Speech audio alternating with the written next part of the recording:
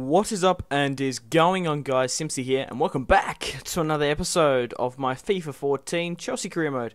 Welcome back, guys. How you guys doing? Yeah, good? That's good. Great. Okay. We have two matches in today's episode. The first match is against Tottenham Hotspur. It is a home match. And then later on in the episode, we have a match against Barcelona. So, basically, we're versing Barcelona now in the quarterfinals. Is because of the last episode, we ended up winning 2-1 of Atletico Madrid. Now, I'm just moving around the squad here because David Luiz and Danlino, unfortunately, did both fucking pick up red cards, which is disappointing. I did bring on Mario Fernandes, who's been surprisingly a really good player from CSKA Moscow. He was quite relatively cheap, so if you guys are looking for a cheap right back who isn't like Rafael or Danlino, the common players people sign and be a little bit unorthodox, go with Mario Fernandes. He's a really good player. So, in the last episode, we did end up winning 2-1 over Atletico Madrid. And then later on, we had the final against Manchester United. We ended up winning 3-2. Benzema starting off the scoring. Then Oscar made it 2-0 just before half time. Mascherano scored in the 45th minute, and before that was Zlatan. Oh, Zlatan scored in the 36th. Wow, we were 3-0 up before Mascherano just scored for half time, and then Robin van Persie scored a consolation goal in the 90th. That's fucking EA for you. Mascherano scored in the 45th and Van Persie scored in the 90th. God fucking damn it, EA. Get your shit out of here. But we do have a match against Tottenham that we do need to win. I forgot to mention where we are in the table. It's going to be a hard match, even though we have our first team? Well, my two first team defenders, David Luiz and Danlino. So Tottenham Hotspur were coming at me pretty fucking hard, and it was Mario Fernandes, the right back, to start off the scoring.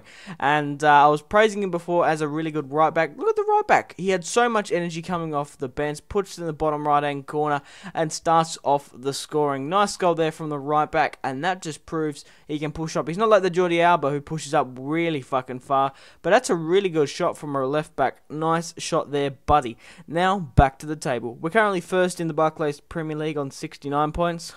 Get it? 69. Second is Liverpool on 63 points, followed by Manchester City third on 62.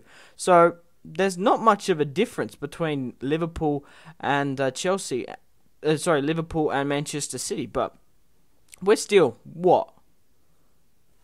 Who's Arsenal on the table? Okay, Arsenal are fourth on 55 points, followed by Manchester United on 54. So it's still pretty close. Tottenham Hotspur are 6th with 52 points, and Everton are 7th with 43 points. That's probably what I would have summed up. That's probably very expected sort of table.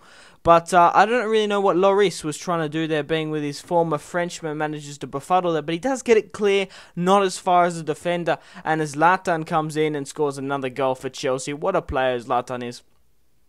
Signing him in from PSG this season, he had his ups and his downs, but in the last couple of episodes, he's been absolutely fantastic, and he sends an absolute belter, nearly clipping Benzema's bollocks.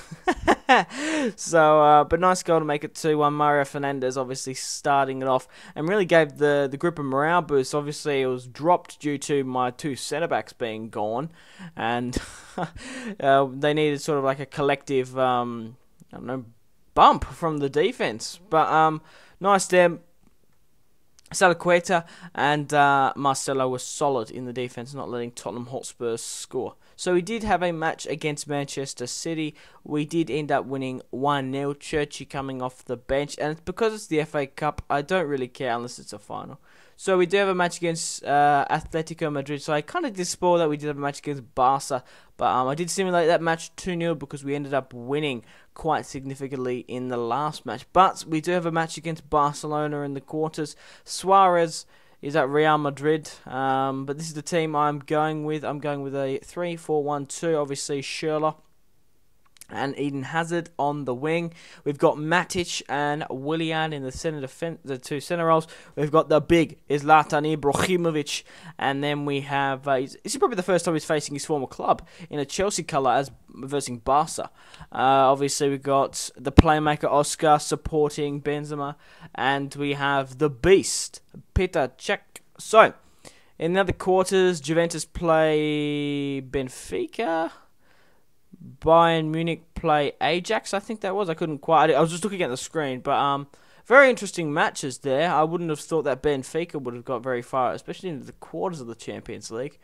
But very much the same boat as Ajax. But we are versing Barcelona for the first time since we played as them. There's some familiar faces there. Messi, Iniesta. I think I sold him by the time we had our Champions League stuff. But we do have a match against Barca, and I'm hoping we can pull away with the win. And I'm hoping that man right there, Eden Hazard, could score a couple of goals for us. Ibrahimovic cuts back inside and sends an absolute howler. Fucking skies it, man. But this match was very tight. Barcelona's defense is very, very fucking strong. And with that 1-2 passing, we barely got any chances through. PK, of all the players to put one in the back of the net with his foot, it was PK to make it 1-0. Very, very disappointing. How late and boring this game was, to be quite frank. But we're very much the same as Barcelona. We don't really go through that aerial through balls all that too much. We hold up the play because we've got a spectacular midfield and we've got some crazy, crazy passes.